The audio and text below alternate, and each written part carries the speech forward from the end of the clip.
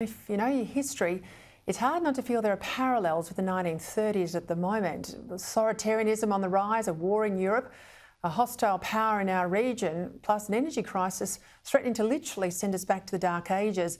These are issues the West has faced before, but never have our values been more skewed or our leadership been so poor.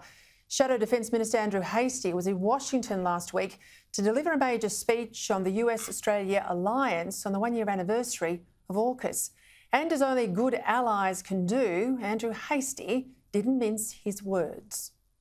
Toxins are in the mainstream now, seeping through the media, in entertainment, in our schools and in our families.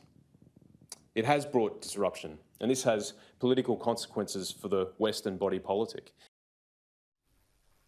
And he didn't stop there, suggesting the United States has not developed a grand strategy necessary to inspire confidence amongst allies, including Australia, telling his DC audience they've got to act urgently.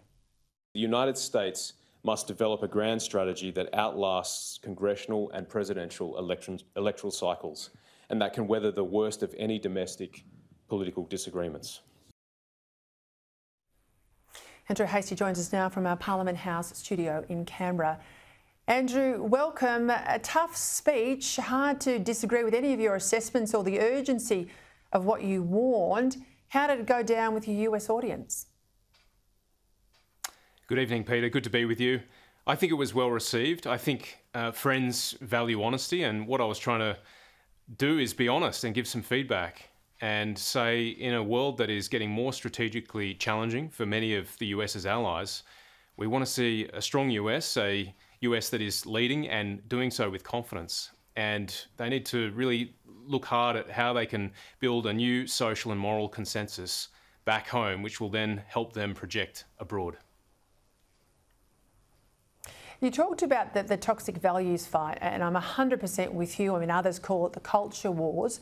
You say, let's get back to basics. Let's talk about tax and welfare and foreign policy.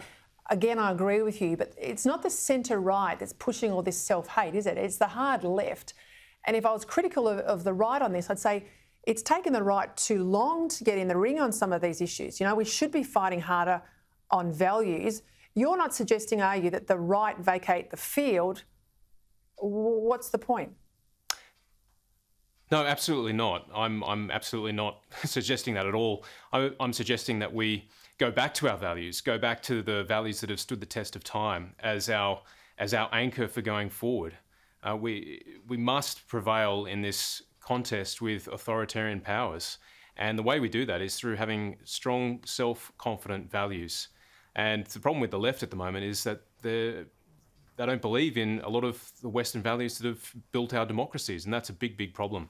So I asked the question in the speech, if we can't agree on basic definitions of gender even, how can we possibly do national strategy that outlasts, as I said, electoral cycles? You're so right. I mean, I made the point at the top of the introduction, you know, this feels a lot like the history we saw play out in the 1930s. But back then we sort of knew who we were. And you looked at the leadership, the calibre of people like Churchill and FDR. We had some pretty amazing people in the positions that matter. It's hard to feel as confident now as perhaps we could then. And John Curtin, let's not forget Menzies, then John Curtin in Australia back home, who did great things as leaders of our country. Look, let's not gloss over history though. There were very, very strident debates, and I think it was the Oxford Union itself which voted to for appeasement. They supported the British policy of appeasement prior to the Second World War. So there's always a contest at the heart of democracy, and debate is what we do. But when we can't even agree on basic questions like gender, then that does pose problems for other areas of our lives together in domestic policy and foreign policy and defence policy, which is what I'm really concerned about, because, as I've said many times before, the strategic situation for Australia in the Indo-Pacific region is deteriorating, and we need to take actions to protect ourselves over the next decade and beyond. Right, you were always ahead of the curve on China. What did you make of reports today in The Australian that they're prepared to meet us halfway? There's a bit of an olive branch. If Penny Wong was picking up the phone and asking you for advice, should we trust them? Well, let's wait and see. It's always got to come back to what's in it for us and our national interest. And in the end, the 14 point demands, or the 14 demands that they gave to us through a Nine journalist back in the end of 2020, those points are non-negotiables. They went to freedom of the press. They went to basic questions of sovereignty around our digital sovereignty, whether or not we should have Huawei in our future 5G network, for example. So let's see what they put on the table, and I would urge the government to always put our national interests first.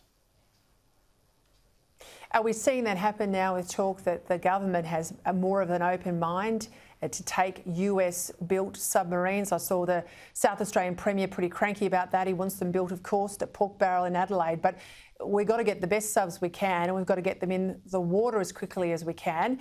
I think getting them from the US or indeed from the UK, built overseas but ready to go, is smart politics.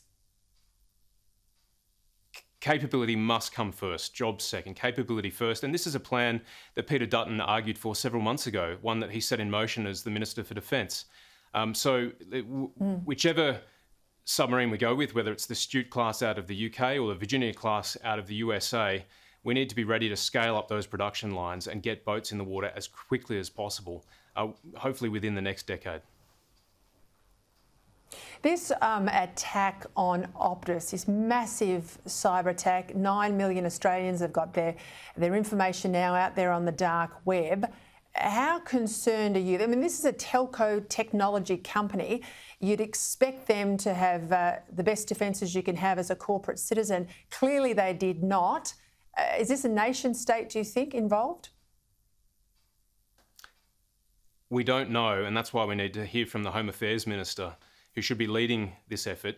Yes, it was Optus who was responsible, but cybersecurity is a whole-of-nation challenge for us, and government must lead and provide direction. So let's see what happens. But it took her 3 days and 3/4 of the AFL Grand Final before she appeared on Twitter, and we're yet to see a press conference from her. So we want to see action from the government, leadership and coordination, because this, as Peter Dutton said, is potentially the biggest data breach in Australian history. Yeah, I notice plenty of pressure from the opposition today in question time. Andrew Hastie, thank you for joining us this evening.